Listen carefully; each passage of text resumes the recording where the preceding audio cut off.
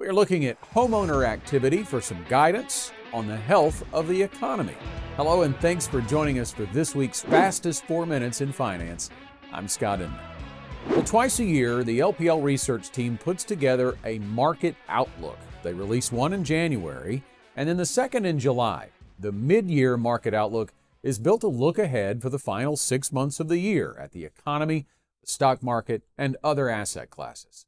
The headline from this summer's outlook: the LPL research team believes the economy is slowing, but will not likely slip into a recession this year.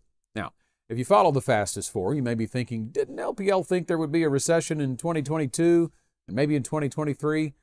Well, the answer is yes, but in the mid-year outlook, they actually give us some thoughts on where they missed, and it's in the housing market.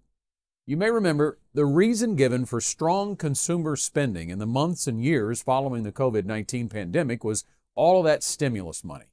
And that reason was given for a long time. And if you're like me, you may have wondered, how did that money last for so long? Well, it turns out there may have been another source of strong consumer spending. Take a look at this chart. It shows home refinancing activity overlaid onto home purchases. You can see the spike in 2003 and again in late 2020 when rates were very low.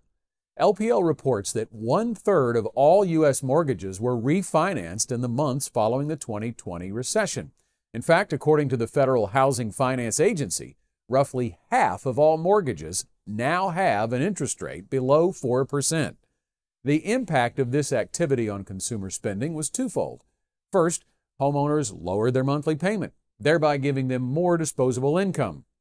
The New York Fed estimates that homeowners' average gain was $220 per month from refinancing in the months following the 2020 recession.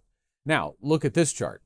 The light blue here shows the billions of dollars in tapped home equity from those refinances.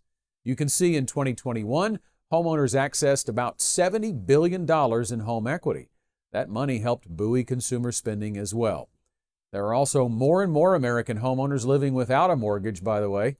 Look at this chart. The dark blue column represents the almost 40% of consumers who own a home but still have a mortgage.